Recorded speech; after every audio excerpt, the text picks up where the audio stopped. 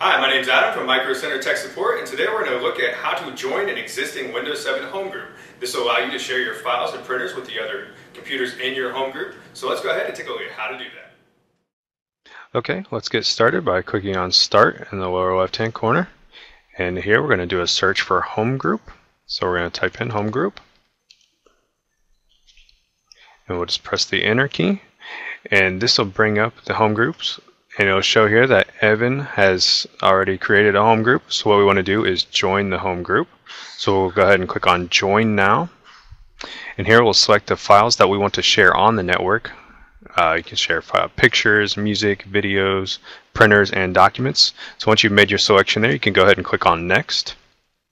And here you'll be prompted for the password.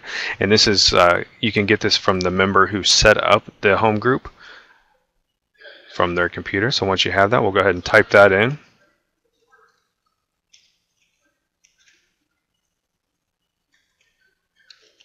Okay, once we type it in, we'll go ahead and click on Next. We'll just wait here for it to go through. Alright, and it says we have successfully joined the home group, and we can now access the other files. So we'll go ahead and just click on Finish.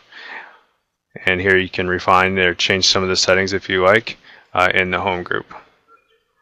Alright, for more information and help, please visit www.microcentertech.com.